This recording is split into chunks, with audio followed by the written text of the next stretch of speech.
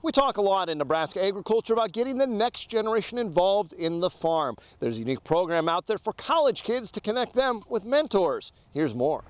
Passing out flyers at Husker Harvest Days, Kelsey Shear of St. Paul had the chance to represent corn and soybean growers. She's a junior animal science major at the University of Nebraska and was selected for the Corn and Soy Mentor Program.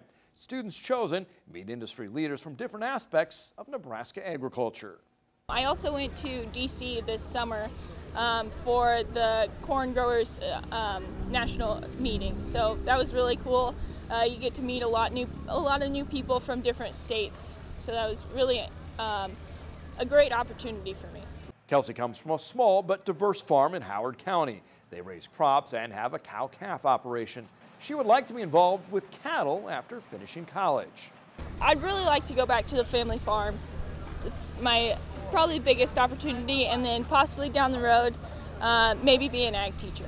She's involved with farm groups on campus in Lincoln and through the Corn and Soy Mentor Program earned scholarship money.